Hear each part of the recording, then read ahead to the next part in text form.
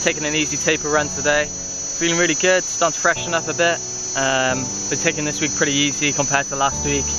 A few weeks out from the race, well, a week out from the race now. Geez, that's come fast. So I'm really excited for the race at Eiger 101. Heading to Switzerland in a few days.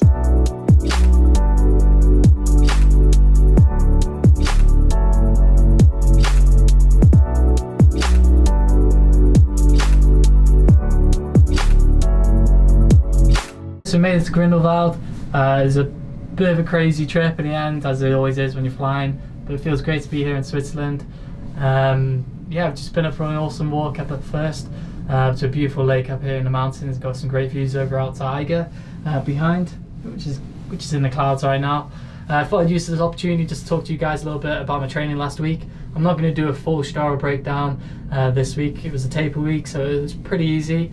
Overall, kind of ended up being around 99k, so not even 100 kilometers for the week, just under 4,000 meters of climbing. So there was still some good runs within there, which is something that I always focus on with a taper week. It's important to obviously keep the legs moving, especially if you've been training hard and your body's used to some higher miles and some higher workloads. So within the week itself, mostly focusing in on those recovery days, but I still had some good training days there.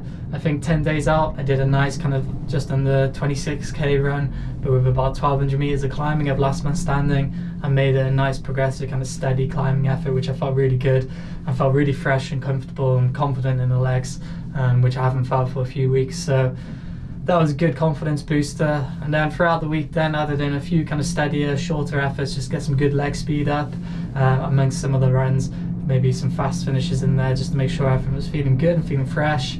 It was really a pretty mild week. It's important leading into a big race, and for me, I'd always rather be 10% undertrained than 1% overtrained. I know it's such a common phrase and probably used a bit too much by myself and many other runners, but it really makes a big difference, especially when I'm trying to be as competitive as I can be in a race. Obviously, you want to go into it having that kind of fight going into the race, that you just want to keep pushing yourself and have that extra bit of energy that you need to call upon to get a good result. So looking at these mountains now, it's going to be a tough race at Eiger 101 this coming weekend, so I'm really excited for it. 101 kilometers, just under 7,000 meters of climbing, so hopefully the legs are feeling good and strong in the day, and I'm really looking forward to the athletes I'm going to be competing against as well. Some really strong runners who've got a lot of experience in these big mountain races. So I'm hoping to try and push myself hard. I'm sure I'm in great company to be able to do that.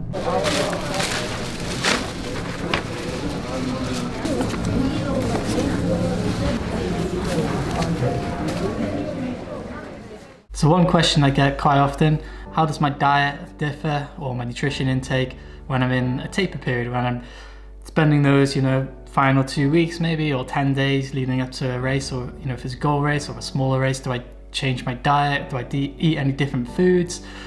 What foods do I focus on? Do I eat more? Do I eat less? So for myself, I really focus on really hitting a few kind of major points and make sure I really just focus on each meal, in those 10 days out, just really focusing then every time I'm eating, is every meal nutrient dense? Is it focused, putting good vitamins, minerals? And typically, that means that I'm just looking at every plate that I've got in front of me when I'm eating a meal, or every bowl, and making sure it's colourful, making sure that it's got a variety of fruits, vegetables within the day, that there's some good proteins in there, so plant proteins of course, so beans, tempeh, tofu perhaps, and making sure that it's varied, making sure I'm focusing in on some anti-inflammatory products as well, so naturally within foods themselves. So starting the day with some watermelon or some pineapple, so fruit for breakfast. That's always something I typically do all the time. Or maybe adding in some more powerful foods as well. Turmeric, you may have heard me talk about it before, but turmeric is great anti-inflammatory and obviously a great addition to put with any savory meal or sweet meal. Some people put it in their oats, but it just needs to be a sprinkle of turmeric powder. Really simple, really easy to do in your evening meal, but can go a long way. Making sure that you're eating enough. So this is a big question when it comes to tapering. People feel like, especially leading into a big race, you need to carb load, you need to make sure you're eating loads and loads and loads of food, stuff in your face. Sure, it's definitely important to make sure you're eating enough. But for myself, at least, when I'm going into those easier weeks leading into a race, I typically don't I've never sat down and entered it into a computer too much, but I don't feel like my calories really shift too much between when I'm in a deep, intense, training period to then leading up into a race. I usually try and keep them at more of a constant.